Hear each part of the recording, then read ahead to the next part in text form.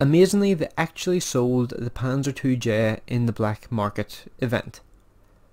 I'm honestly blown away by that, but the price is not cheap. It's very, very expensive as far as the premiums go. This is, I think, the second most expensive one that they've sold. The Type 9 Gold was 25,000 gold. This thing was 15,000 gold. It's a lot of gold to spend on a tier 3 premium, but I got this thing purely for collector's reasons. Like, I just want to have one of these things, kind of like I want to have the FCM 36 pack 40. Probably never really gonna play either of these things. I'll probably play a few games in each, and then just pretty much like just have them there as just like effectively like stress relievers, effectively. So yeah, it's gonna be a vehicle I purely have as like a garage trophy. I feel like that's an expression I've been using a lot recently, but that's effectively what this thing is going to be for.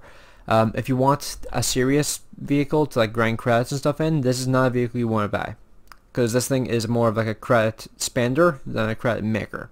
So be very aware of that before you commit to getting one of these things.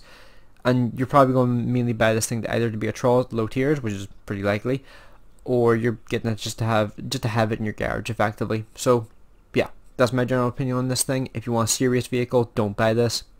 But if you want a troll vehicle or you want it for collector's reasons, then go for it.